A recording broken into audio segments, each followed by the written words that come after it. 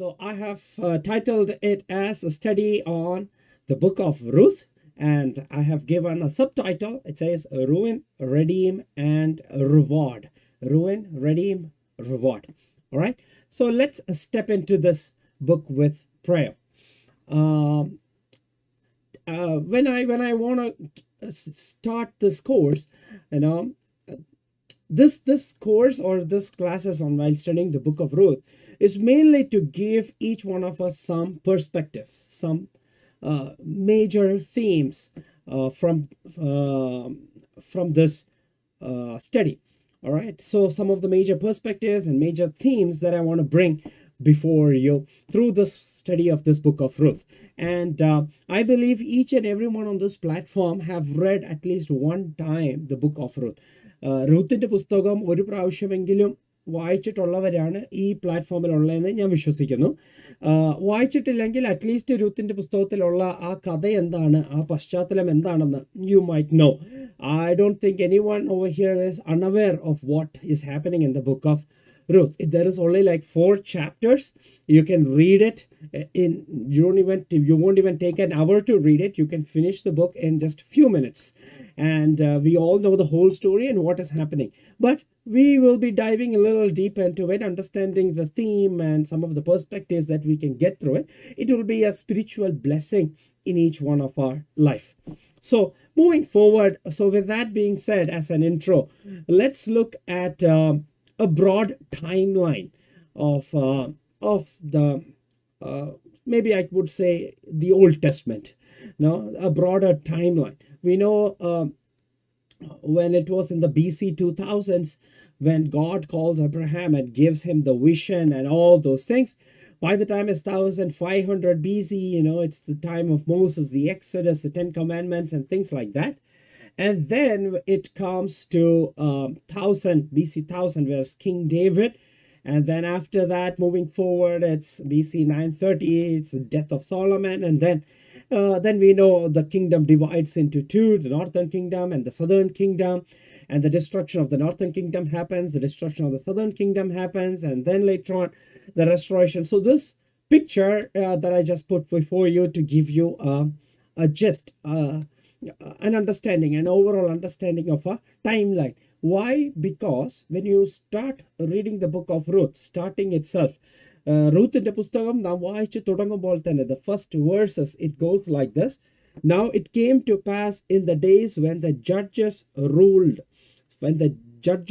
So the book of Ruth begins by giving us a time. When is this thing happening? This is not a story that happened or it didn't happen. It's not a story that is like a myth or something like that. This is really something that happened, an incident that really happened, and it happened during the time during the time of judges.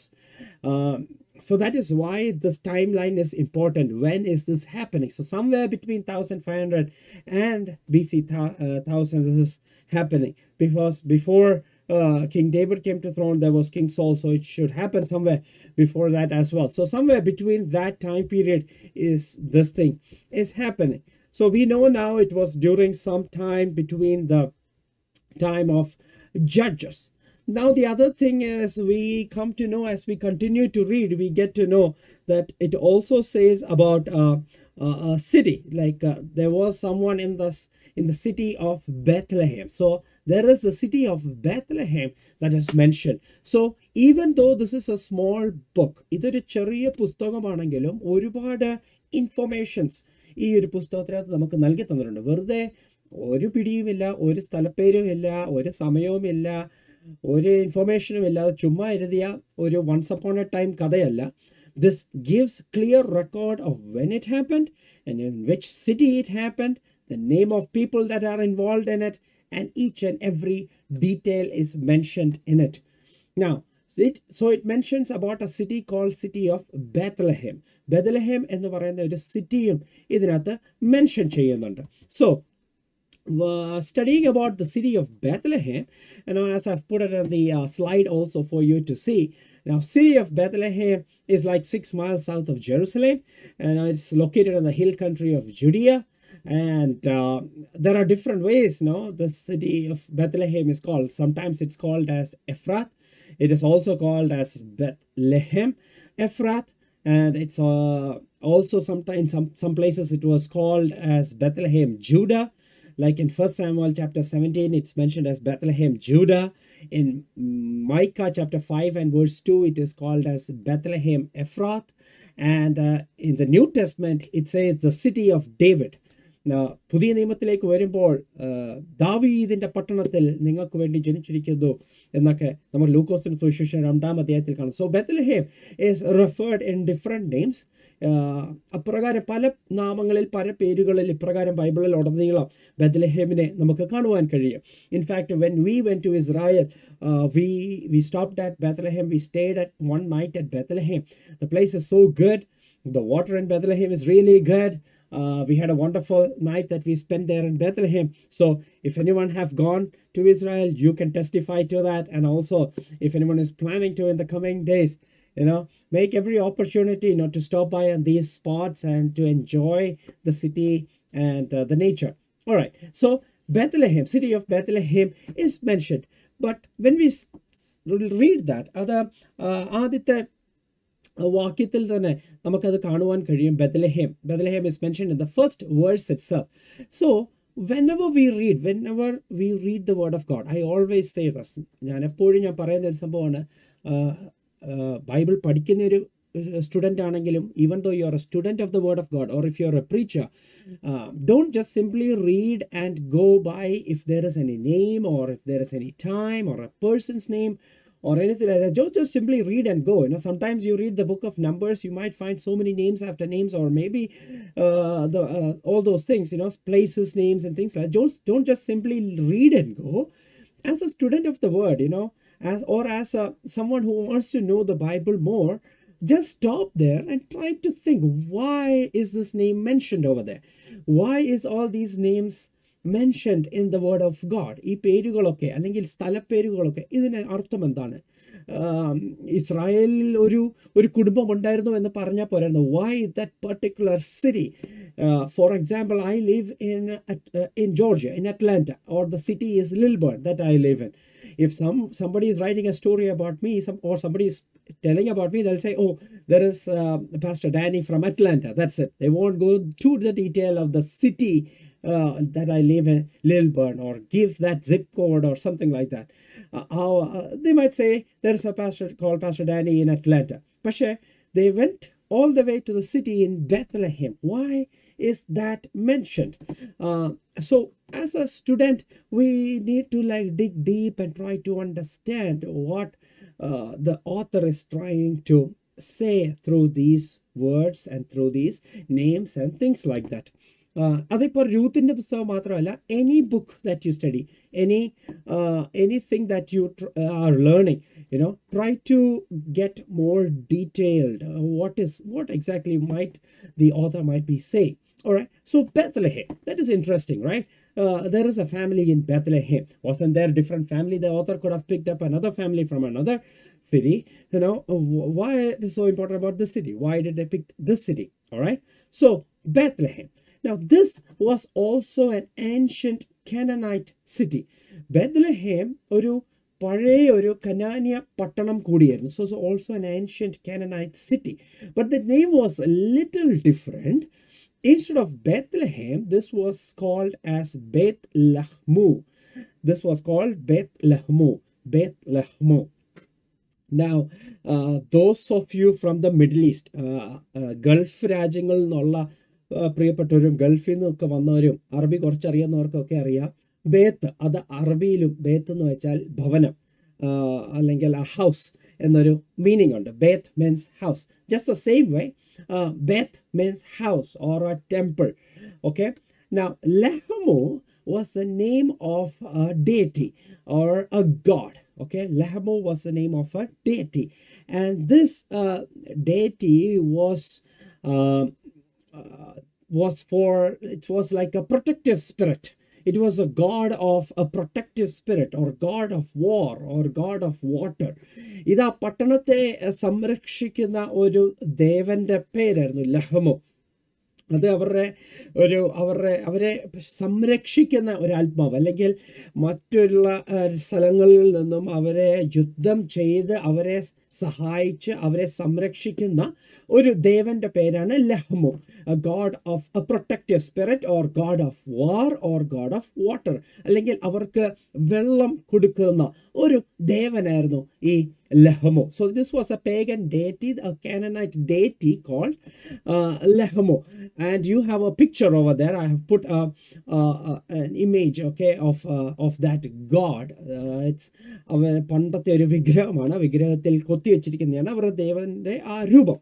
Alright, it's not a major Canaanite deity. ഒരു അവരുടെ കനാനിയരുടെ പ്രാധാന്യമുള്ള ഒരു വലിയ ദൈവമല്ല. അവരുടെ പ്രാധാന്യമുള്ള ദേവന്മാരെ കുറിച്ച് നമുക്ക് വചനത്തിൽ പല ഇടങ്ങളിൽ വായിച്ചിട്ടുണ്ട്. We read about the Canaanite gods in the Bible as well, like Baal or like Asherahs and things like that. Those were the major gods of the Canaanite. This was not a major god, but this was an important deity, so that the city was called after that deity. And this deity had a temple in that city, and they worshipped him. So this was called the house of that deity. ഈ ഒരു ദൈവന്റെ പേരിലായിരുന്നു ആ ഒരു പട്ടണം അറിഞ്ഞിരിക്കുന്നത്. So അത് ബേത്ത് ലഹമോ, അല്ലെങ്കിൽ ആ ലഹമോ ദൈവന്റെ ഭവനം അല്ലെങ്കിൽ ആലയം ഉള്ള പട്ടണം എന്നായിരുന്നു അറിയപ്പെട്ടിരുന്നത്. So as I said, Bet means house or temple, and Lahamo was the name of that God. Mattoru bhagath in the word of God we find another place. We find this place called Beth Shemesh. Beth Shemesh എന്ന് പറയുന്ന ഒരു സ്ഥലം നമുക്ക് ബൈബിളിൽ കാണാം. And that is again, Beth means house or temple, and Shemesh means sun. So Beth Shemesh means a place or a temple to the sun god. സൂര്യനെ ആരാധിച്ച ആ സ്ഥലത്തെ ആണ് ബേത്ത് ഷമീഷ് എന്ന് വിളിക്കുന്നത്. Just like that, Beth Lahmo.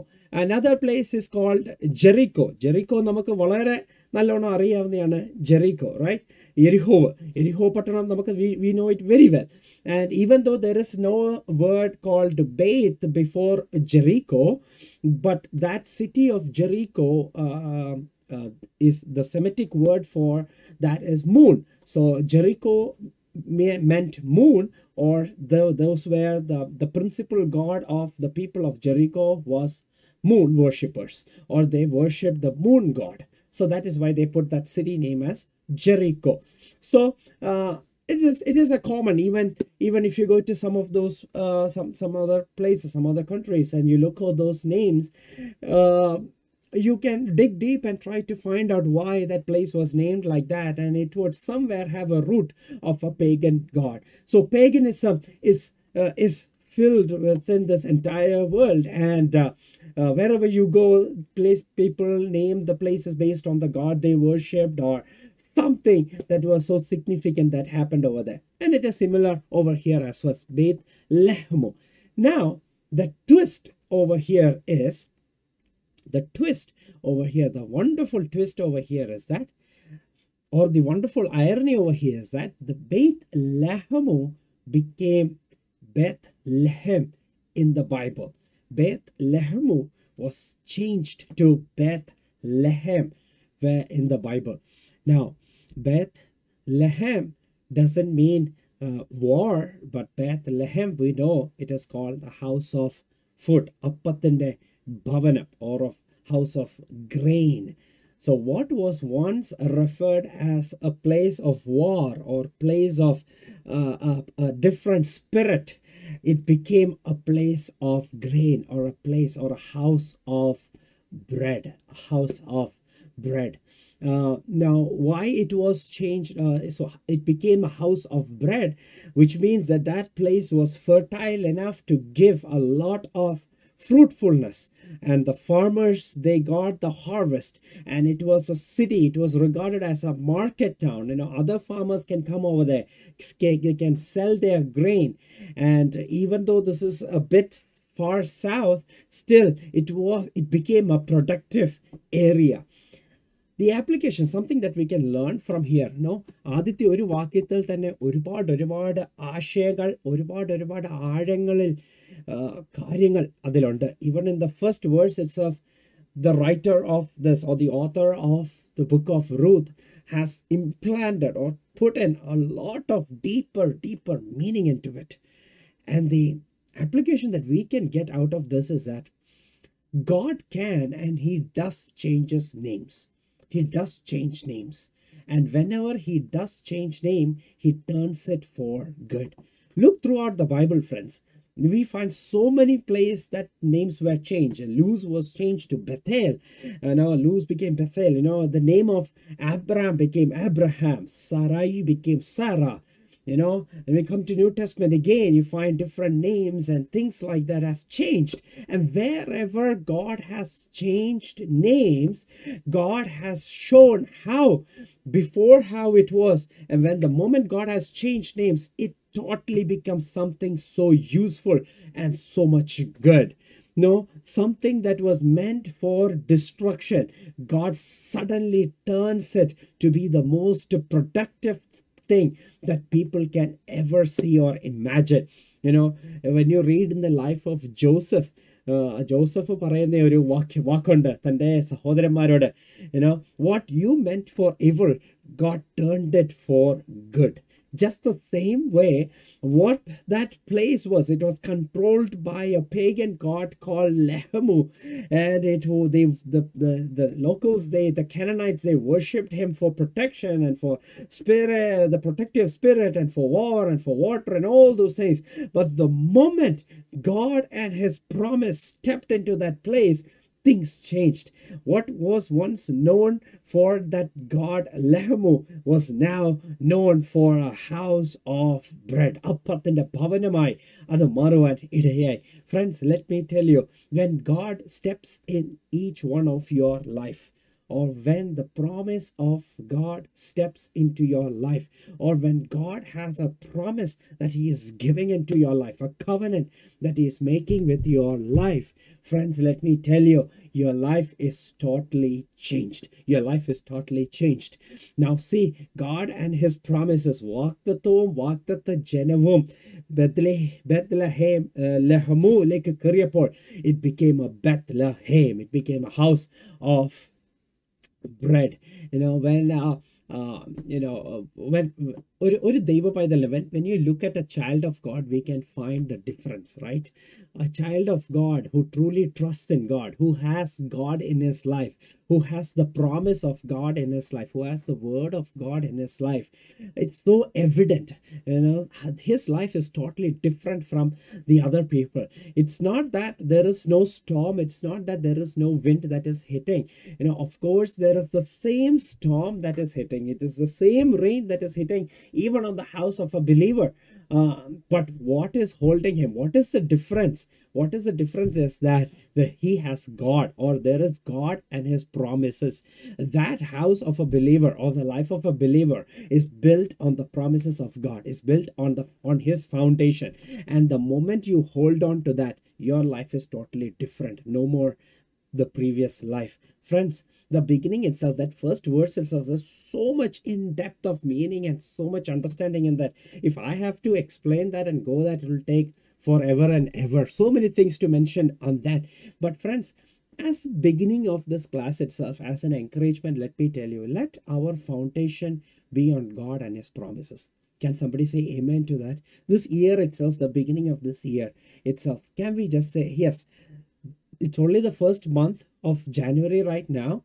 I don't know, some of you might have already gone through struggles, or might be still carrying the struggles of the previous year, or some of you might face some struggles or some challenges in the coming months. But whatever it might be, friends, whatever, I'm not immune to any struggles or challenge. Even me, who is preaching or speaking to you or teaching you this word, even I can go through, or I will face challenges. As Jesus said, in this world you would surely have problems. But what makes us different from others, what makes us different from the Canaanites, or what makes us different from all the other worshippers of the pagan god, is that we hold on to his promise and his foundation. We don't hold on to any other addictions. We don't hold on to any other temporal means of satisfaction or temporal gratifications. We hold on to his promise and his foundation. And that is what changes everything from others. So it can change Bethlehem to Bethlehem. Amen.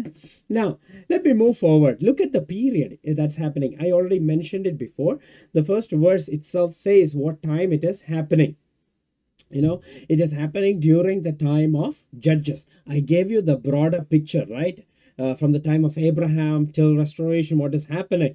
And the book of Ruth says that this incident or story or this historical fact is happening during the time of Judges, or the period of Judges, somewhere between, we could say, from 1200 to 1020 BC. This is the period of Judges, the period of when the Judges ruled 180 years. This is the period. And if you look at each of these judges, a list of judges, we have Othniel, starting with Othniel, then we have Ehud, we have Shamgar, we have Deborah, we have Gideon, Tola, Jair, Jephthah, Ibzan, Elon, Abdon, and Samson. So we have all these judges who judged Israel. Some of them were minor judges, some of them are major judges, some of them have 2-3 chapters that is mentioning their story. Some of them have only a few verses or maybe a few lines. But these are the judges who ruled or who judged Israel. That will be the word, who judged Israel in their time. Now, clearly it says in the first verse, it was during the time of Judges. ന്യായാധിപന്മാരുടെ സമയം താണെന്ന് അവിടെ എഴുതിയിട്ടുണ്ട്. It was during the time of Judges. Now, even that has some great importance. നമ്മുടെ ഈ പഠനത്തിൽ ഇതിനെല്ലാം പ്രാധാന്യമുണ്ട്. We need to keep all these information in the back of our mind, and it will be good if to take notes so you can go back and read and refer it and share it with others as well. So all these have importance. It was during the time of Judges. Now, why is Judges so important? Why is Judges so important? Look at the picture over there. We all know what was happening during time of Judges. ന്യായാധിപന്മാരുടെ സമയത്തിൽ എന്തൊക്കെയാണ് സംഭവിച്ചുകൊണ്ടിരുന്നത് നമുക്ക് നന്നായി അറിയാം. It was a great time of apostasy for Israel. They went away from the covenant. They went away from the law of God. They went away from the commandments that God has given. And whenever they did that, the nation underwent a lot of turmoil, maybe political, religious, and other nations came and attacked and took parts of the land. And it was a lot of commotion that was happening. If you look at the cycle, if you look at this picture that is there on the side, if you look, you can see the Israelites, they sinned, and the moment they sin, the next thing is that God sent judgment. Judgment will be in the form of other nations coming and attacking them and taking them as slavery and things like that. When things were so difficult for them, they would turn back to God and they would repent and they would pray, and then God would raise up a judge from their midst.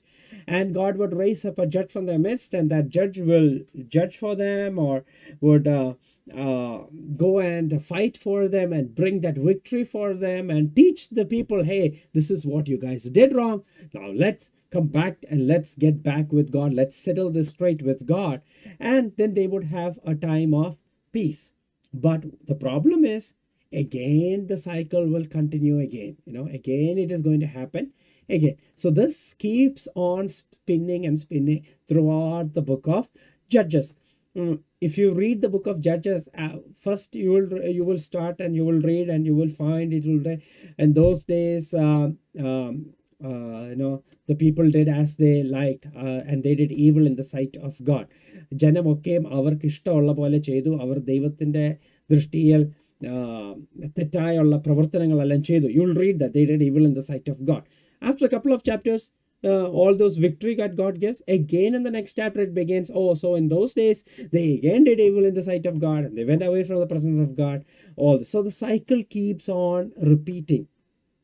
But the problem is that this is not just a cycle that is repeating, but each time the cycle repeats, ഓരോ തവണയും ഈ ഒരു cycle repeat ചെയ്യുമ്പോൾ, it's not getting better, it's getting worse. Like initially maybe they did a small sin, but next time when the cycle repeats, the sin is getting out of control, little more out of control. They're doing bigger sin, and so the judgment is a little more bigger, and so the punishment is bigger. Then comes a judge who have to stand for that and give a bigger fight for them, and then God gives it. But again, when they sin, the judge they do much more bigger thing, and then it goes the cycle is it's getting progressively, it's getting worse. The further and further it goes, it's going downwards, and it's not just a repeated cycle. So as I said, when they repented and God gave them deliverance, and God raised judges, or in Hebrew the judges are called Shaphat. So God gave them a judge, a Shaphat, and they were the judge would stand for them and fight for them. Now in today, when you look, judge is like a court language. ഒരു കോടതിയിലാണ് നമ്മളൊരു ജഡ്ജിനെ കാണുന്നത്. ന്യായപാലകന്മാരെ കാണുന്നത് കോടതി ചെല്ലുമ്പോഴാണ്. അവിടെ ചെല്ലുമ്പോൾ they are all wearing this black coat and things like that, and they're sitting in the judge with the gavel in their hand. But this is not like that. There was no court and some judges sitting in like black coat. And no, these were like military leaders who were charismatic figures. God gave them and appointed them for the time as that, and gave them spiritual gifts and abilities to bring the nation out of the bondage of their enemies, or to deliver the people out of their misery. So those were the judges. But even though judges, God raised judges for each period, or during each of these cycle, God raised judges. But all these judges, even though they gave a kind of a delivery, they, on the flip side, they have their own weaknesses as well. In their personal life, they had some weakness as well. We find many heroes of faith, but each of them were flawed in their own individual ways. They delivered Israel in the most dramatic form, but at the same time, there was also a flawed side of all these judges as well. Now, when you read the book of Judges, now you might think, am I teaching the book of Judges, or am I teaching the book of Ruth? But since Judges are mentioned, we need to get an idea of Judges before we enter or we go further in the book of Ruth. But when you read the book of Judges, you find so much graphics, so much violence, so much disturbing scenes in all those scriptures. But through it all, God is showing how God is working in the midst of his people. Now, what is the big idea that we need to get from all this? Especially why it's mentioned the judges. It was during the time of judges. The primary message is that God will not allow sin to go unpunished. പാപം ചെയ്തിട്ട് ദൈവം പാപത്തിന് മുമ്പിൽ അങ്ങ് കണ്ണടച്ചിട്ട് പാപത്തിനൊരു ശിക്ഷാവിധി കൊടുക്കാതെ ഒരിക്കലും പോകത്തില്ല. God would never do that. God would never allow sin to go unpunished. That we need to be very careful. Sometimes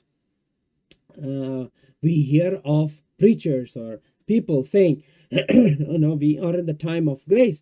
No, as long as we are under grace, it doesn't matter. Whatever it is we have done, there is grace.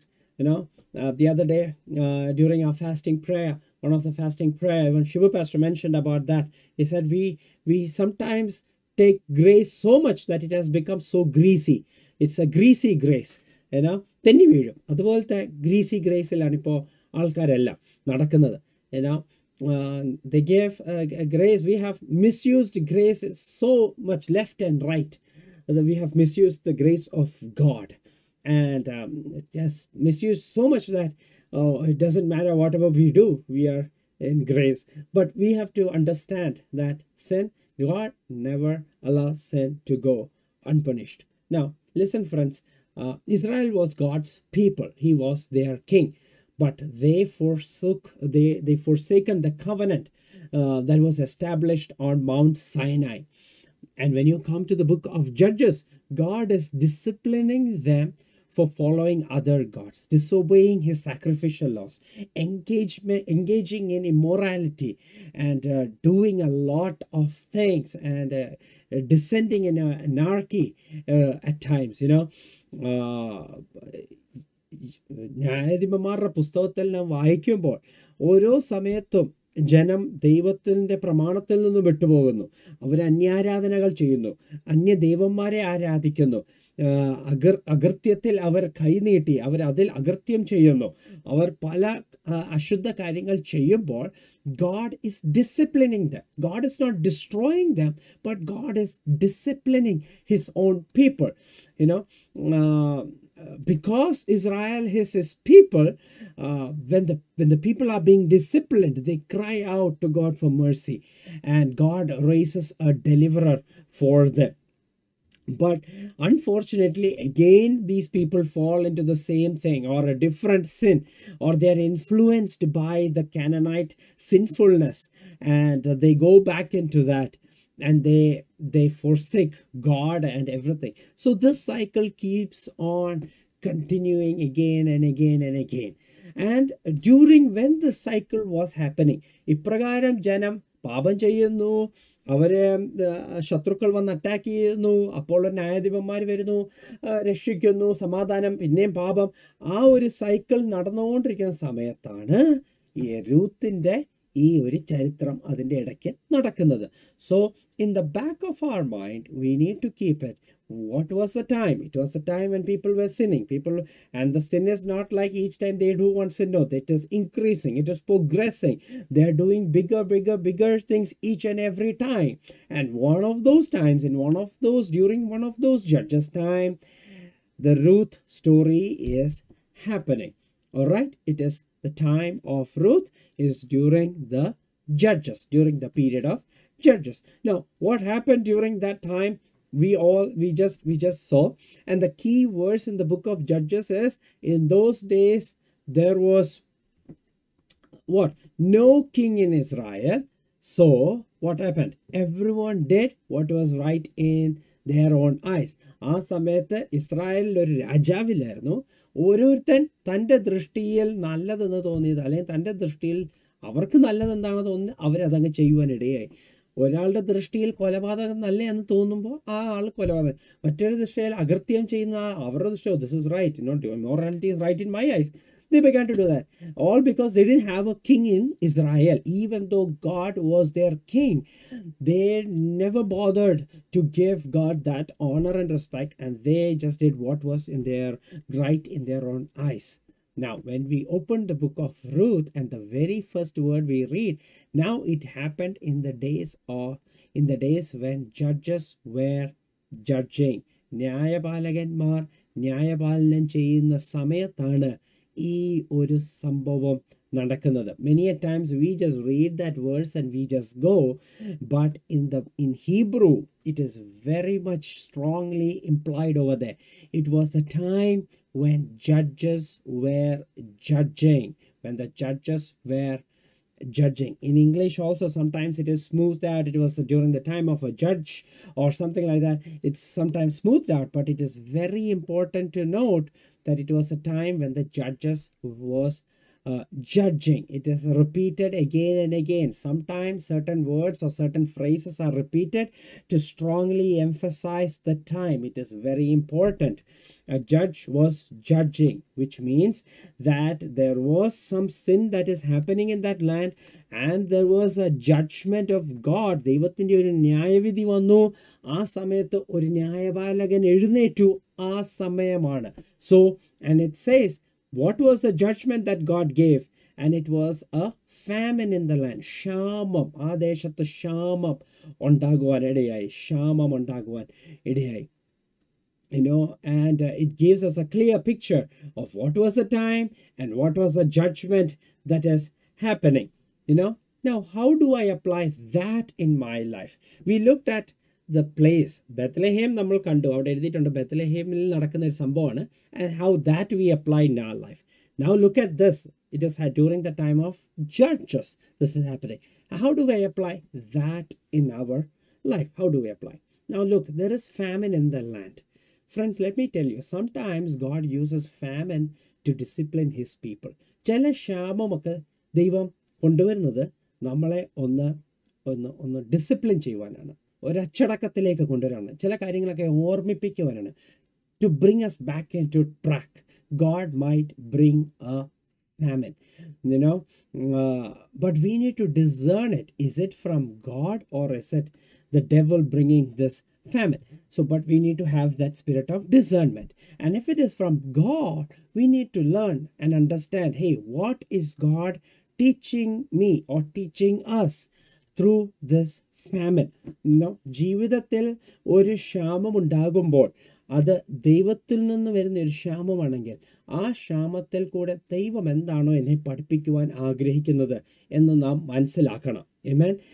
It's by famine, I don't mean a literal famine that you don't have food. Famine can be in different areas, not just in food.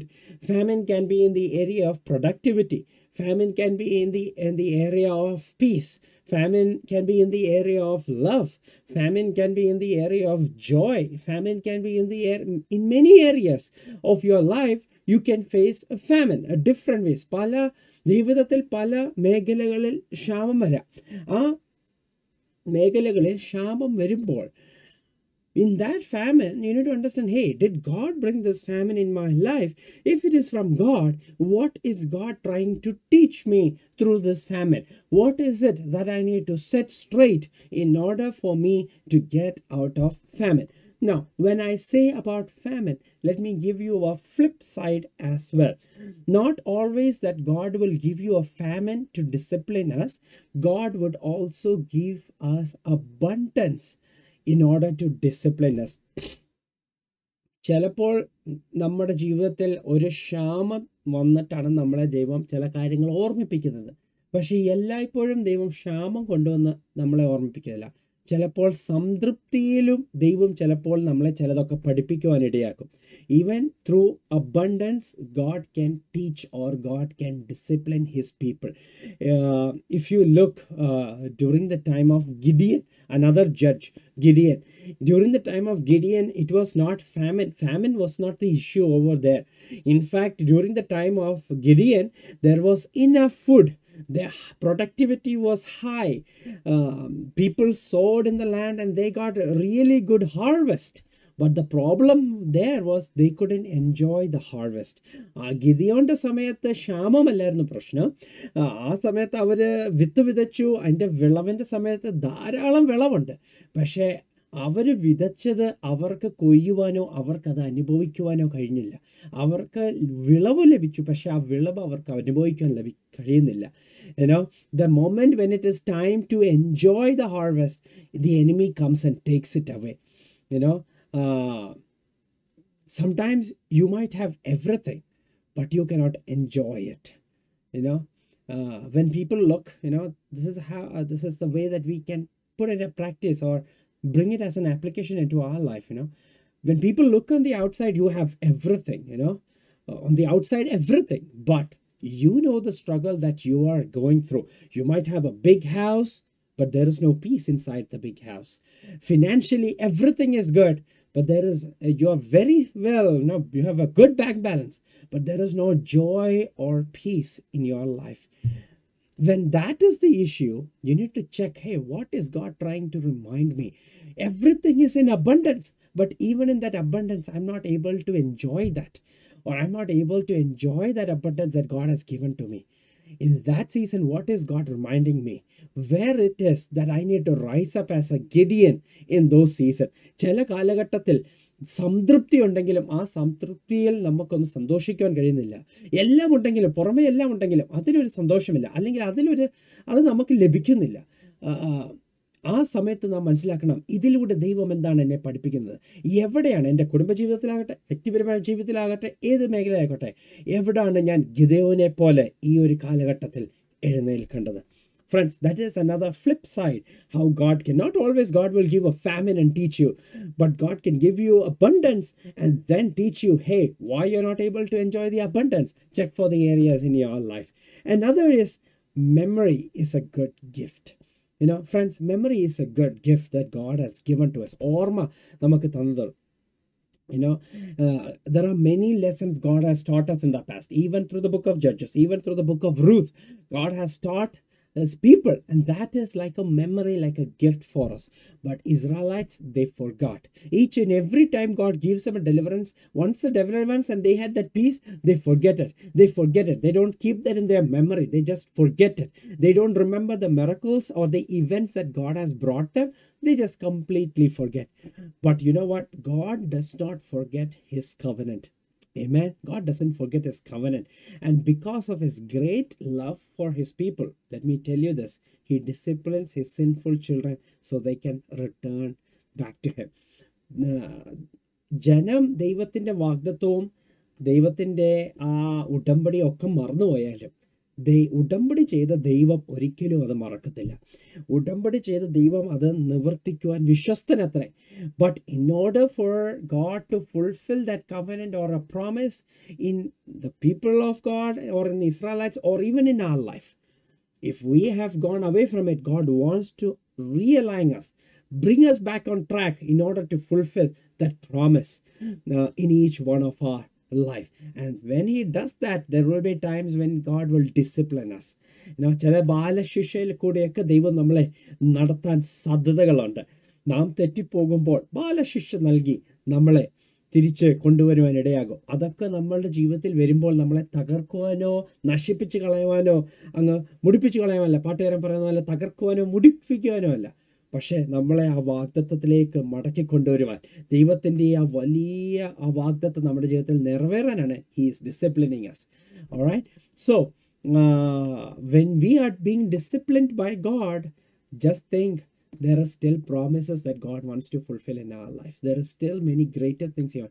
But if anyone is going through a disciplining of God, if anyone is facing the disciplining of God, just enjoy that and get back to God, because he wants to bring you back in order to fulfill greater promise in each one of your life.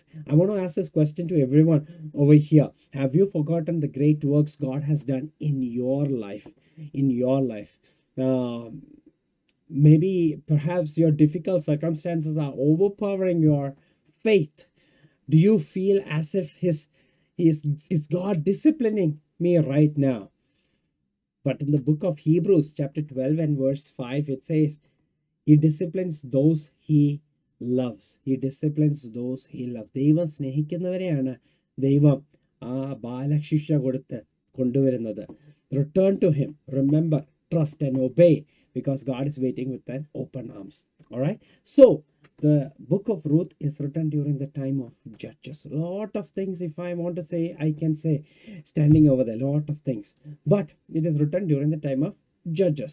Now if we want to give a specific time, as I said, it's a broad time, 180 years. പക്ഷേ ഇതിൻ്റെ എവിടാണ് ഇതിൻ്റെ രൂത്തിൻ്റെ സംഭവം? Where in this long years or all these 13 judges were there, but in that, during which judge or during which time is Ruth, that is debatable. There are many debates. Some people say it was during the time of Ehud, some people say it was during the time of Jephthah, some people say it was some other time. So we exactly cannot pinpoint and say here this is the time when Ruth was written, but we can assume it could be during the time of Ehud or Jephthah, or when Israel had a domination over Moab during that time.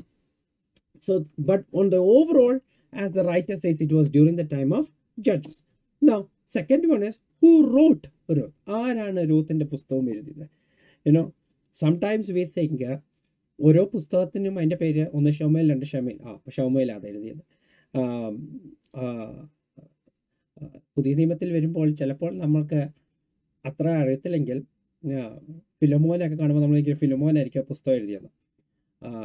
So ഒന്ന് Timothy, രണ്ട് Timothy, okay, Timothy ആയിരിക്കും അത് എഴുതിയത്. So we need to understand, just because the name is given to a person's name is there, doesn't mean that person wrote the book. So we need to understand who wrote. Again, with the book of Ruth, it's very interesting. There are many people says different names. Who wrote the book of Ruth? Of course, we can say it is not written by Ruth. It was written by someone later, because there are many clues. Now, the Jewish tradition says that Prophet Samuel wrote the book of Ruth. Okay, I'm just giving you one one person who might have written the book of Ruth. Maybe Prophet Samuel wrote it, and there are many other. If you Google it, or if you study some of the writings and all, you will find so many reasons why they want to say somebody else wrote it. But I'm just saying Prophet Samuel, one of the reason. I have listed down why it is Prophet Samuel who might have written the book of Ruth. The book of Ruth doesn't say who the author is, but whoever wrote it was a skillful storyteller. ആരാ ഇത് എഴുതിയെന്ന് രൂത്തിന്റെ പുസ്തകത്തിൽ പറയുന്നില്ലെങ്കിലും എഴുതിയ വ്യക്തി വളരെ ജ്ഞാനത്തോടെയാണ് ഈ പുസ്തകം എഴുതിയിരിക്കുന്നത്. So skilled in writing this.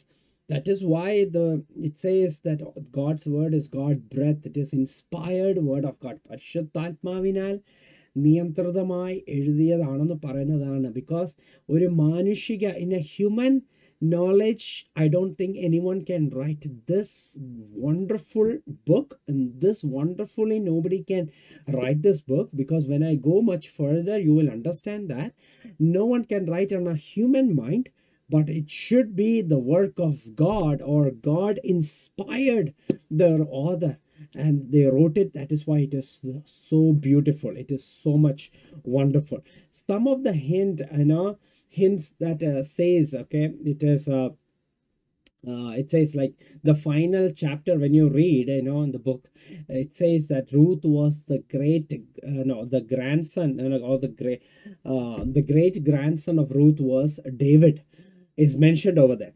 So someone who has seen David should have written this book, because it is a great grandson. I don't know, Ruth was not anyways alive till then, so Ruth cannot write it. So it should be someone who knows that, or who have seen that, has written. And also we know that it was written after his anointing. Then the genealogy at the end of the book of Ruth, it shows David's lineage through the days of Judges, which until his rightful kingship. So it should be over there. Again, Solomon is not mentioned. So people believe it should be someone during the early time of David that wrote this, and it should be written right before David was ascended to throne. So someone during that time. So it could be Prophet Samuel, or they give many other names. I don't want to go into all that, because that itself will take a long class. I don't want to go there. But someone who knows at least David's, because grandson till Davidinte ആ ഒരു lineage വരെ രൂത്തിന്റെ പുസ്തകത്തിൽ mention ചെയ്തിട്ടുണ്ട്. So it should be someone who knows David, was able to trace it back to Ruth. So who wrote Ruth? We don't know, but the Jewish tradition says it is a Jewish Talmud, or Jewish tradition says it was by Prophet Samuel. All right. Now we are moving a little more inside into the book of Ruth. As I said, this book of Ruth is so wonderfully written.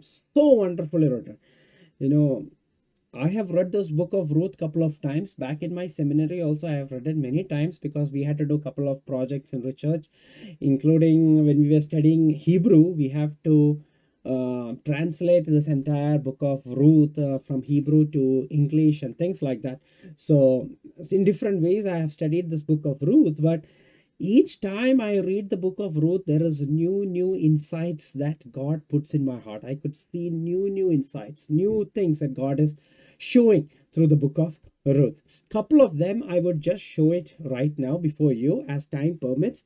Before we run out of time, I want to put before you a couple of themes. Even in the classes that is coming also, I would be showing some of these themes and some of the other things as well from this book. But as I said, only 4 chapters, but there's so much thing to get out of that chapter. So much themes, and so many things are there in the book of Ruth. One word in the book of Ruth is glean. Or മലയാളത്തിൽ പറയുകയാണെങ്കിൽ Ruth ആണെങ്കിൽ ബോവസിന്റെ വയലിൽ പോയി കാല പറക്കിയെന്ന് പറഞ്ഞിട്ടുണ്ടല്ലോ. He gleaned in the field of Boaz is written there. Just the same way, if you are ready to glean in the book of Ruth, you would get enough. You would get enough, and God would give you enough to glean for each and every day. ഓരോ ദിവസവും പറക്കുവാനുള്ളത് കാല പറക്കുവാൻ ഈ രൂത്തിൻ്റെ പുസ്തകത്തിൽ നിന്ന് നമുക്കും ദൈവം തരും. Ruth മാത്രം ബോസിൻ്റെ വയലിൽ പോയി കാല പറക്കും നമ്മൾ വായിച്ചിട്ടുണ്ടെങ്കിൽ, നമ്മൾ അതുപോലെ ഒരു ഒരുക്കത്തോടെ രൂത്തിൻ്റെ പുസ്തകത്തിൽ കയറുകയാണെങ്കിൽ ആവശ്യത്തിലധികം കാല പറക്കുവാൻ ഈ പുസ്തകത്തിൽ നിന്ന് നമുക്ക് ലഭിക്കുവാനിടയാകും. So there are many themes that you find in this book. The first is a kinsman redeemer. Kinsman redeemer. This I'm not going to touch today because we will be going into a little more detail into this in the coming class. But one of the theme is kinsman redeemer. Just keep that in your mind. So I'm just skipping this and I'm going to go forward into the next one. But you can write it. If you're taking note, you can write down one of the major theme that everybody says. ഒരു വീണ്ടെടുപ്പുകാരനെ കുറിച്ചുള്ള ഒരു theme ഇതിനകത്തുണ്ട്. Redeemer, about a redeemer. It's there throughout this book about a redeemer. But we will go a little more detail into that later on in the other classes. So I'm just skipping this. The next one is righteousness during moral decay. Righteousness during moral decay. I don't know how many of you have noticed this. Righteousness during a moral decay. This is an important theme in this book. Now listen to me very carefully, okay? I'm trying to make it so simple and so interesting for each one of you. So just listen. As we read in that first verse, see, ആദ്യത്തെ ഒരു വാക്യത്തിൽ നിന്ന് മുമ്പോട്ട് പോവാതെ തന്നെ അതിൽ നിന്ന് തന്നെ ഒരുപാട് തരുവാണ് themes തന്നെ. The first verse we read, it was during the time of judges were judging and there was famine in the land. Alright? ന്യായപാലകന്മാർ ന്യായപാലനം ചെയ്യുന്ന സമയത്ത് ഒരു ദേശം അല്ലെങ്കിൽ ബെത്ലഹേം എന്ന് പറയുന്ന ദേശത്ത് ക്ഷാമമുണ്ടായിരുന്നു. So it was a time when people were facing God's judgment. Why was people facing God's judgment? Because they sinned. അവർ പാപം ചെയ്തത് കൊണ്ടാണ് ദൈവത്തിൻ്റെ ന്യായവിധി അവരെ അനുഭവിക്കുന്നത്. Now they are struggling and they are looking to God for help. The only reason there is famine is because God shut heaven and God didn't give that expected rainfall. എന്തുകൊണ്ടാണ് ക്ഷാമമുള്ളത്? കാരണം ദൈവം ആകാശത്തിൻ്റെ കിളിവാതിലുകൾ അടച്ചു, അവർക്ക് മഴ ലഭിക്കുന്നില്ല, അപ്പോൾ അവർക്ക് കൊയ്ത്തുണ്ടാകുന്നില്ല. They had famine, and God would do that because they were not compliant to Torah. God gave them the command and they turned away from God, and God wanted the people to turn back to God. But when you read that book, you know, this book of Ruth, it's very interesting. Let me just take that book. It says like this. It came to pass in the days when the judges ruled that there was a famine in the land, and a certain man of Bethlehem, Judah, went to sojourn in the country of Moab, he and his wife and his 2 sons. And the name of the man was Elimelech. All right, the name of the man was Elimelech. Okay, now there was one man who decides to get out of that town. Everything that was happening in that town, this man was willing to get out of that town. And interestingly, he didn't go by himself. He took his wife, he took his family. Now look carefully. This man is a righteous man. All right, the surprise in the book of Ruth is that we find a righteousness of this man and this woman. ഈ ഒരു പുസ്തകം നാം വായിക്കുമ്പോൾ ന്യായാധിപന്മാരുടെ സമയത്താണ്, ക്ഷാമമുണ്ട് ബെത്ലഹേമിൽ, ജനമെല്ലാം ദൈവ വഴിയിൽ നിന്ന് വിട്ടുപോയ ഒരു സമയമാണ്. പക്ഷെ അതിൻ്റെ നടുവിലും ആ ക്ഷാമവും ദൈവത്തിൽ നിന്ന് വിട്ടുപോയ സമയത്ത്, even when there is people who have gone away from God, there is this man and a woman who is righteous. There is a righteous couple over there. Or in other words, there is the righteous people who is living during a time of moral decay. Because a small famine is enough for some to leave their wife and husband. ഒരു ചെറിയ ക്ഷാമം വരാൻ നോക്കിയിരിക്കുക ചില ഭർത്താക്കന്മാർ ഭാര്യയെ വിട്ടുപോകാൻ, അല്ലെങ്കിൽ ചെറിയൊരു ക്ഷാമം അല്ലെങ്കിൽ ചെറിയൊരു പ്രശ്നം ഒന്നും ഉണ്ടാവാൻ നോക്കിയിരിക്കുകയാണ് ഭർത്താവ് ഭാര്യയെ വിട്ടിട്ട് പോകാൻ. അല്ലെങ്കിൽ ഭാര്യ ഭർത്താവിനെ വിട്ടിട്ട് പോകാൻ, അല്ലെങ്കിൽ ചെറിയൊരു ക്ഷാമം വരാൻ നോക്കിയിരിക്കുക. They are looking for a small famine in order to kill their own children and cook and eat. We know in the other books we read during the time of First Kings and all, the people of Israel during another famine in Syria, they killed their own children, they cooked and eat. They made the decision, let's cook my child today, and tomorrow we'll cook yours and eat. You know, that is the kind of morality the people had. That is the moral decay that was happening. Husbands are leaving their wife is leaving their husband. There is adultery, there is immorality. People are leaving the covenant and going. There is a lot of things that is happening outside the covenant of God, and God gave a famine. And even in the midst of famine, no need of famine, a small issue is enough for a big fight to happen. But now there is a bigger fight, and look, there is a husband and wife. They are together with their children. Righteousness. They are standing together as a family, making a decision. Hey, we don't want to be part of this famine. Let's go somewhere. He's trying to take his family out of that famine, trying to provide. Friends, standing over there, that is a thought that we all need to think. Standing over there, we need to think, hey, don't we also live in a time of moral decay? Each and every day, the morality of this world is coming to a very low standard. ഓരോ ദിവസവും നോക്കുമ്പോൾ ഈ ലോകത്തിൻ്റെ മൊറാലിറ്റിയും ഇങ്ങനെ കുറഞ്ഞു വരികയാണ്. The morality of this world is decaying. But in the midst of that, we who are called as the believers, or we who are called as the children of God, we who have received that light of salvation in our life, രക്ഷയുടെ ആ ഒരു പ്രകാശനം ലഭിച്ച നമ്മൾ ഓരോരുത്തരും ഈ മൊറാലിറ്റിയൊക്കെ അധപ്പതിക്കുന്ന ഈ സമൂഹത്തിന് നടുവിൽ, can we just shine bright and stand as righteous people? Let people around us do whatever they want, but in the midst of that, can we stand, or can we show what the righteousness of God is through our life? നമ്മുടെ ജീവിതത്തിൽ കൂടെ ദൈവത്തിൻ്റെ നീതി നമുക്കൊന്ന് കാണിക്കുവാൻ കഴിയുമോ? അല്ലെങ്കിൽ ജനം നമ്മളെ നോക്കി പറയണം, ഹൈ, എന്തൊക്കെ സംഭവിച്ചാലും ആ ഒരു വ്യക്തി ഒരു നീതിമാനായ ഒരാളാണ്. He is a righteous person. Can we stand as righteous people? Friends, let me tell you, we are in 2024. This happened many years back in Israel. And at that time itself, the morality was decaying. But today, you look around, the morality has gone into a worse situation. But in the midst of that moral decay, can we stand as righteous people? Look in the word of God. We find a lot of people who are called righteous. Noah was called righteous. Noah, ദൈവം വിളിക്കുന്ന ഒരു നീതിമാനായ നോഹ ഉണ്ടായിരുന്നു. Lot was a righteous person, but when you come to New Testament, it says about Lot is that വലഞ്ഞു പോയ ഒരു നീതിമാൻ എന്നാണ് വിളിക്കുന്നത്. He was a vexed, a righteous person because of the situation. താൻ സോദോമിൽ പോയി അവിടുത്തെ അകൃത്യവും കാര്യങ്ങളും എല്ലാം കണ്ട് വലഞ്ഞു പോയ നീതിമാൻ എന്നാണ് ലോത്തിനെ കുറിച്ച് വിളിക്കുന്നത്. ജോസഫ് ഓഫ് അരിമത്യക്കാരനായ യോസഫിനെ നീതിമാൻ എന്ന് വിളിക്കുന്നുണ്ട്. Abel is called as righteous. Joseph is called as righteous. Cornelius is called as righteous. Zechariah and Elizabeth is called as righteous in the New Testament.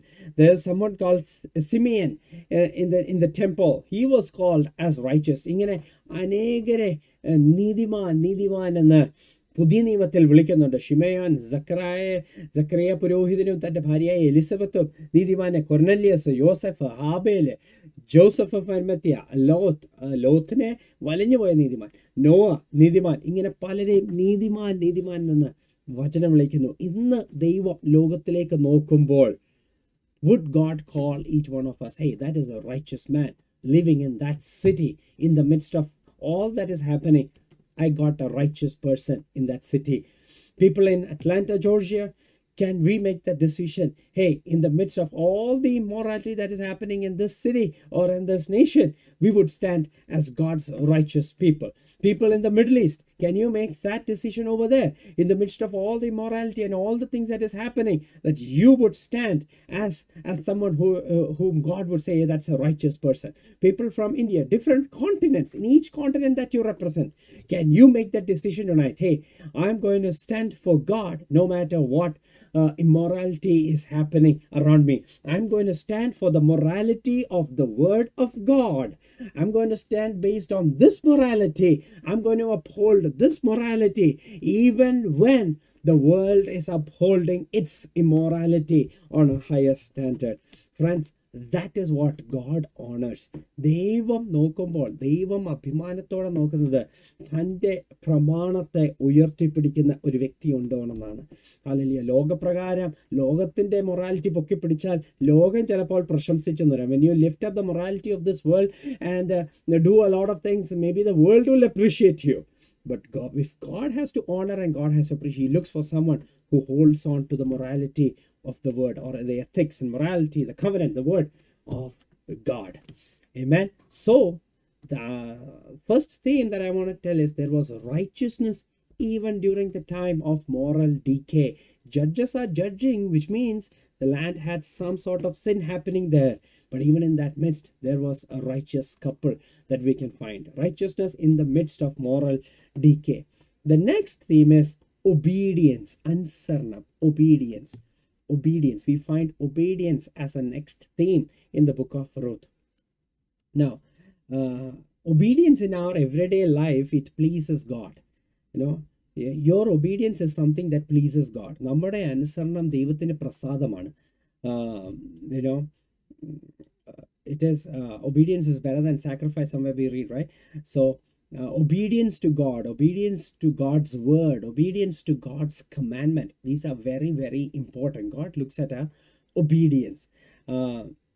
That reveals in our character as well. നമ്മുടെ സ്വഭാവത്തിലും അത് വെളിപ്പെടുവാൻ ഇടയാകും. So when we reflect God's character through our interactions with others, we bring glory to God. നമ്മുടെ ജീവിതത്തിൽ, when we interact, when we talk with others, we are actually revealing God through our lifestyle. Whatever that we are doing, we are portraying God. If you're doing bad, we are bringing down the glory of, we're not glorifying God through our life. But if we are having a good character and portraying that to the world through our interaction, through our action, through our words, then we are bringing glory to God. Look at over here. Ruth's sacrifice and hard work to provide for Naomi. That reflects God's love. ദൈവസ്നേഹത്തെയാണ് റൂത്തിന്റെ ജീവിതത്തിൽ കൂടെ Ruth കാണിക്കുന്നത്. തൻ്റെ കഷ്ടപ്പാടിൽ കൂടെ നവോമിക്ക് വേണ്ടി provide ചെയ്യുവാൻ she goes to the field and works and ഗ്ലീൻസ്. It shows God's love through her life. Look at Boaz's loyalty. You know, ഒരു വീണ്ടെടുപ്പുകാരൻ എന്ന നിലയിൽ ബോവസിന്റെ പ്രവർത്തനം. Then look at Naomi. You know how she reflects of God's faithfulness. You know, and how Naomi plans for Ruth's future and all those. It shows selfless love and all. Now, the book of Ruth shows Israelites the blessing that obedience could. ഒരു അനുസരണത്തിൽ കൂടെ ദൈവത്തിൻ്റെ അനുഗ്രഹം എങ്ങനെ നമുക്ക് ലഭിക്കാം എന്ന് ഉത്തമ ഉദാഹരണം റൂത്തിന്റെ പുസ്തകമാണ്. Through the book of Ruth we find or clearly read how through our obedience to God we can receive certain blessings from Him. You know, loving, faithful nature of their God. You know, we show those nature to outside. You know, that is through obedience we receive all those things. Now, how can I apply it in my life? ഇത് എൻ്റെ ജീവിതത്തിൽ എങ്ങനെ apply ചെയ്യുവാൻ കഴിയും? Throughout the history of Israel, you know, I mean, people were living in an irresponsible way. Whenever they live in an irresponsible way, they go through all these punishment and things like that. They need to learn that responsibility and come back to faithfulness. Now, even in our life, it is very, very important. Wisdom. വിസ്റ്റത്തിൻ്റെ മലയാളത്തിലെ എന്തുവാ, ജ്ഞാനം അല്ലെങ്കിൽ വിവേകം ലോകപ്രകാരം എപ്രകാരം നമുക്ക് വിവേകം ഉണ്ടാകും എന്ന് വെച്ചാൽ, when we know a lot of things, so people think, oh, you have wisdom. You know, that is the worldly standard. Wisdom in a worldly standard is that you know a lot of things. But the biblical standard of wisdom is not based on how much things you know. It's based on how you act based on the things that you know. അറിഞ്ഞ സംഭവത്തിൻ്റെ മീതെ എങ്ങനെ പ്രവർത്തിക്കുന്നു, how do you put that into use, is how Bible considers as wisdom. You know, അറിയാം ഒരു വീട് പണിയുമ്പോൾ അത് ഉറപ്പുള്ള അതിൽ പണിയണമെന്ന് അറിഞ്ഞിട്ടും പോയി മണലിൽ മീതെ പണിയുന്ന ഒരു വ്യക്തിയെ നമ്മൾ വൈസ് ആളെന്ന് പറയത്തില്ല, ഫുളിഷ് എന്ന് തന്നെയാണ് Bible വിളിച്ചിട്ടുള്ളത്. But you know you have to build it on a solid ground, but you go and build it on a sand, then you are called as foolish. So it is all in your action, what you know, what you hear. Even today, when you're hearing these classes, when you're seated in these classes and learning all these things, it is not in you learned or you have heard this class or you sat in these classes of Shibu pastor and all those things and you heard a lot of things. No, your wisdom is when you put it into practice. Whatever that you have learned from the word of God, whether through a life of ministry of Paul, or through eschatology, through the other books of the Bible, or spiritual warfare, whatever you have learned, the wisdom is how you apply it in your life, how you apply it in your life. Even in the midst of godless culture that we live in, can we be just like Ruth and Boaz, who would respond to the divine grace in faithful obedience? Even today, God is giving his divine grace, but can we all know about God's divine grace, but how are we responding back to that grace? Are we responding back in faithful obedience, or are we just continuing in our sinful life? Are we willing to be obedient? So obedience is a theme that is going throughout the book of Ruth. The next one is we find a female Job. A female Job. Iyobinte പുസ്തകം നമുക്ക് എല്ലാവർക്കും അറിയാം, but the book of Ruth is considered as a female perspective of Job, a female version of Job, and Naomi is the person that is considered as Job in the book of Ruth. യോബിൻ്റെ പുസ്തകത്തിൽ യോബിനെ ആണ് അവിടെ കാണിക്കുന്നതെങ്കിൽ റൂത്തിൻ്റെ പുസ്തകത്തിൽ യോബ് നവോമിയാണ്. So this is A female Job and Naomi. It is written, so the entire book of Ruth is written through the perspective of Naomi's viewpoint. Every event is related back to Naomi. You know, look, her husband and son's death, her daughter-in-law, her return to Bethlehem, her God, her relative Boaz, her land, and all those things. നവോമിയുടെ ഭർത്താവും മക്കളും മരിച്ചുപോയി, നവോമിയുടെ മരുമക്കള്, Naomi തിരിച്ച് ബെത്ലഹേമിലേക്ക് വന്നു, നവോമിയുടെ ദൈവം, നവോമിയുടെ ബന്ധക്കാര്, നവോമിയുടെ ബന്ധത്തിലുള്ള ബോവസ്, നവോമിയുടെ സ്ഥലം. See, look, everything is related back to Naomi. So that is why I said that book of Ruth is skillfully written. You know, it's a story that views God through the eyes of a woman. ഒരു സ്ത്രീയുടെ കണ്ണിൽ കൂടെ ദൈവത്തെ എങ്ങനെ കാണുവോ അതാണ് ഈ റൂത്തിന്റെ പുസ്തകത്തിൽ it is mentioned. It's seeing God through the ice of A woman. So Naomi has been compared to a female Job, Look, just like Job, she also lost everything. She lost her home, she lost her husband, she lost her sons, and she even lost her livelihood. ജീവിത സാധ്യത പോലും നഷ്ടപ്പെട്ട ഒരു വ്യക്തിയാണ് Naomi. Now, and she has become, she's been taken to the lowest rank of an Israel person. You know, the poor widow. ഒരു ഇസ്രായേലിലെ ഏറ്റവും താഴെ കിടക്കയിലുള്ളതാണ് ഒരു പാവപ്പെട്ട വിധവ എന്ന് പറയുന്നത്. There is nothing under that. വിധവ എന്ന് വെച്ചാൽ ഒരു താഴത്തെ ക്ലാസ് ആണ്. അതിലൂടെ വിധവയ്ക്ക് ഒന്നുമില്ലെങ്കിൽ then it is the lowest level in the Israelite rank, you know. So she was poor and she was a widow, and she cried out in her grief. You know, she cried out in her grief. You know, ഇതെല്ലാം നടക്കുമ്പോൾ she just cries out to God. You know, she says, don't call me Naomi, call me call me Mara, and things like that. But even that time, God has placed Ruth in her path. When she is going through all those substitutions, when her husband is dying, when there is famine, when her sons died, when she had to come back to Bethlehem empty-handed, there is always a Ruth that God has placed in Naomi's life. Friends, let me tell you, when we are willing to be righteous before God, doesn't mean that trouble will never come in our life. Doesn't mean that there won't be famines in our life. Doesn't mean that there won't be trouble in our life. But even then, God would never abandon us. Can we say an amen? Psalms 34 and verse 7 says, the righteous cried out and the Lord heard them. He delivered them from all their troubles. Even when we go through life situations or the phase of life that is similar to Job or of Naomi, God is telling, hey, I have seen you as righteous person, but right now you're going through a tough situation, but just cry out to me. I'm going to place a Ruth in your life. I have placed a Ruth right before you. In any situation that you're going through, there is a Ruth that God has prepared for us. Any situation, any life circumstance of Naomi, if anyone is going through, whether it may be literal or whether it may be in any areas of your life, that you have lost everything, that everything that you hoped on, everything that you thought, oh, this would be my future, that has lost. God says, hey, you have not lost everything. I have placed a Ruth in your life. I have placed a Ruth in your life. Can we just open up our spiritual eyes and see tonight the Ruths that God has placed in each one of our life? You might call yourself, yes, God, Lord, I am a Naomi.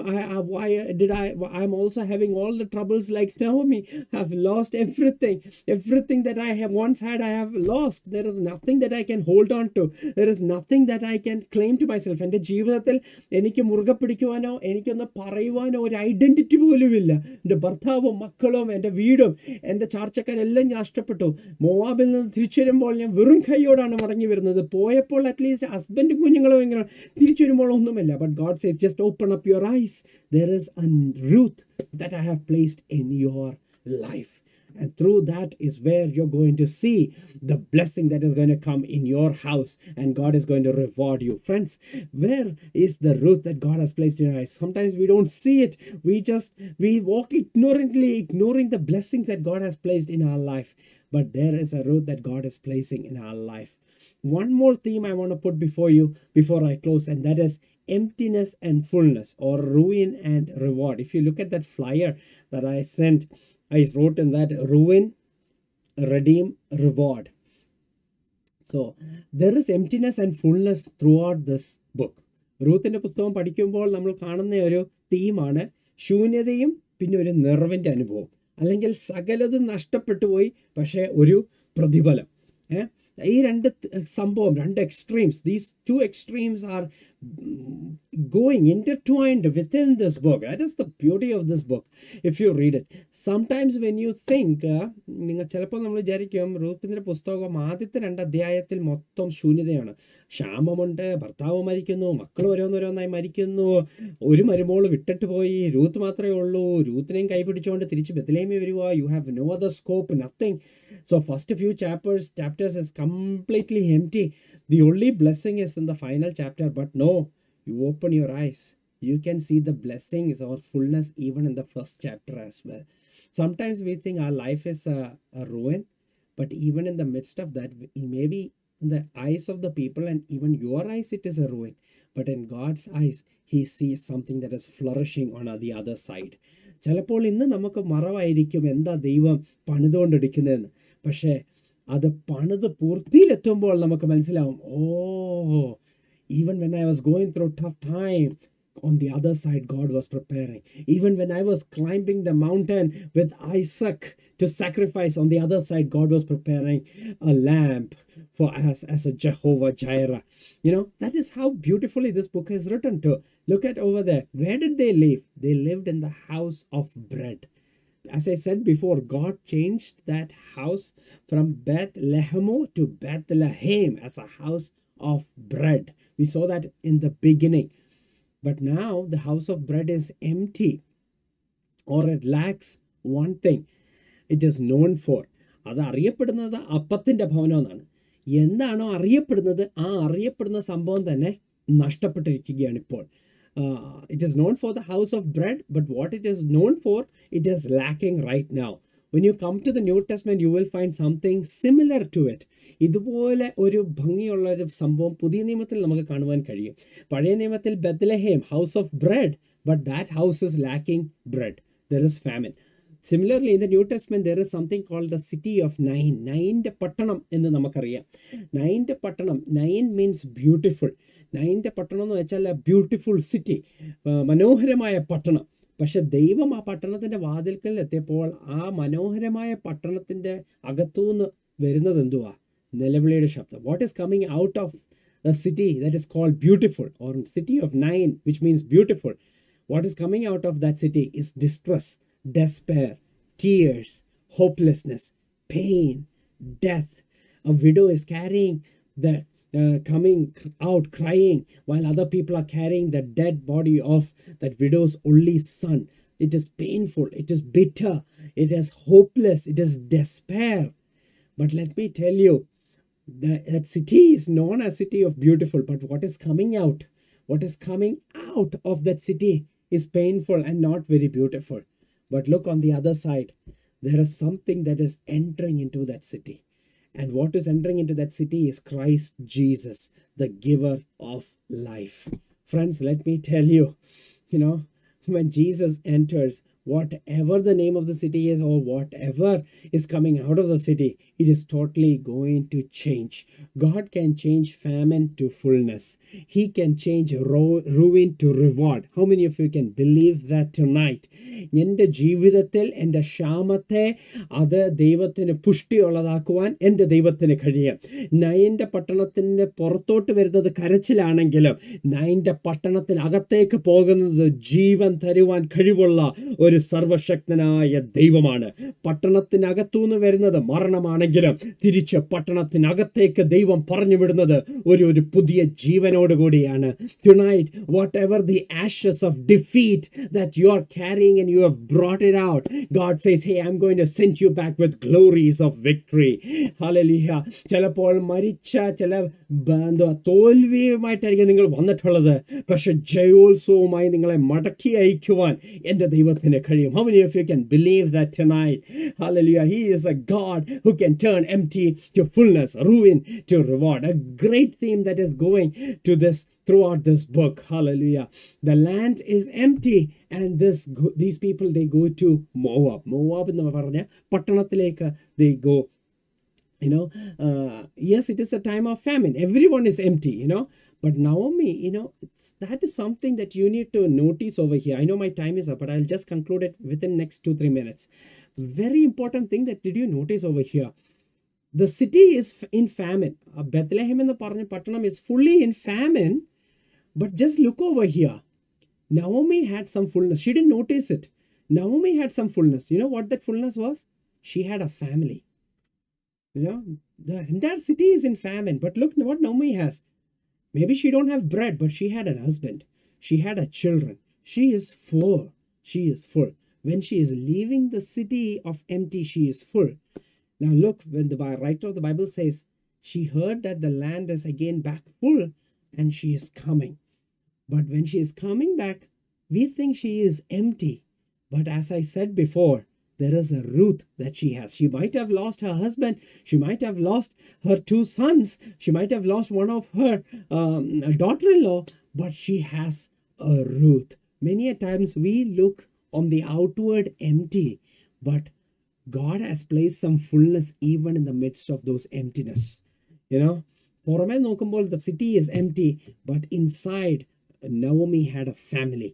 When she departs Bethlehem, when she comes back, we think, oh, she lost everything. But no, she gained a Ruth when she is coming back. We too many a time miss the Ruth that God is placing in each one of our life. We go through all these ruins and emptiness and we just say, Lord, why did you bring me here? Why did you do this to me? But we miss to thank God for the Ruth that God has placed in each one of our life. Can we just thank God tonight? This first session itself. Thank you, Lord, for the Ruth that you have placed in the midst of all the famine, all the midst of loss that I went through in my life. You placed a Ruth in my life. The first chapter talks about a lot of death, but the last chapter talks about a birth. ആദ്യത്തെ രണ്ട് മൂന്ന് അധ്യായത്തിൽ മരണത്തെക്കുറിച്ച് പറയുമ്പോൾ Elkanah 2 sons, Mahlon, Kilion dies, all these things. But the last chapter talks about birth of generations. തലമുറകളുടെ ജനനത്തെക്കുറിച്ചാണ് അവസാനത്തെ അധ്യായത്തിൽ പറയുന്നത്. Friends, there are many other things that I want to say, but let me tell you this thing, as I conclude over here. There are a quick recap that I want to give it to you. Initially we saw Bethlehem, how God made it a Bethlehem. God can turn the evil to good. Anything that is evil, that or maybe the devil is bringing, or maybe someone is planning or scheming, or whatever it is, evil, God can turn it for good. Second, God uses famine to discipline his people. If anyone is going through a godly famine in your life, in your individual life, whatever it is, think where you need to set things straight, where you need to get back to God. Even God can use abundance in your life as a discipline to bring you back. Maybe you have everything, but in the midst of that, you can't enjoy it. Think where you have lost that relationship with God. Think about, memory is a good gift. Think about the past, how God brought you thus far, what all God have taught you, the promises he has given to you. Have you gone away from it? If so, get back. The themes in the book of Ruth that we looked at is righteousness even during moral decay. Can we stand as a righteous people in the midst of moral decay that is happening? Can we be obedient to God and his covenant in the midst of all the moral decay? If we are also going through just like a female Job, or even through the life as a Job or a Naomi in our life, God has placed a Ruth. God can turn emptiness to fullness and ruin to reward. Friends, years later, many years later, Jesus came as a descendant of this family in the same city of Bethlehem, where heaven's blessing was there. In the story of Ruth, we can see that Christ's birth is a part of the family history that depends on God. ദൈവത്തെ ആശ്രയിക്കുന്ന ഒരു കുടുംബത്തിൽ നിന്നാണ് ക്രിസ്തു ജനിക്കുവാനിടയായത്. A family that trusts God, God will reside in that family. Friends, if you are a family, even in your individual life, if you are someone who trusts God, in that family, God would reside. God would come out and bring forth his glory in those family. A family that trusted God, Christ came through that family. Christ becomes a part of our life when we too rely and depend on God. In God's world, it is normal for him to fill the empty and redeem what was lost. ദൈവത്തിന് ഇത് ദൈനംദിനമായ ഒരു സംഭവം. നമ്മളാണോ എല്ലാം നീർന്നു പോയി, നഷ്ടപ്പെട്ടു, ശൂന്യതയാണ്, നിരാശയും അത്. But God, he is in the job, he is in the business of filling the empty. He is in the job of redeeming the things that are lost. Even as this entire year, we as a church celebrate the year of restoration. The things that are lost, God is going to restore it back. Even as we begin this new session in this new year, friends, let this also be a word for each one of you as a word of restoration. Wherever you think it is lost, God is ready to restore it back for you in abundance. Just trust and rely in God. Fill your emptiness with Jesus. നിങ്ങളുടെ ശൂന്യത എവിടെയാണോ, ഏത് ഏരിയയിലാണോ, may be കുടുംബജീവിതം, may be in your family life, may be in finance, may be in relationship, may be in love, in peace, academics, whichever area you might be feeling emptiness, fill it with Jesus. Fill it with Jesus, and God would do greater mighty things in each one of our life. Can we just give ourselves in the hands of God tonight? Can we just, or this morning, early, whichever time zone that you are, early morning or late at night or at this very hour, can we just give ourselves in the hands of God and say, Lord, I trust you.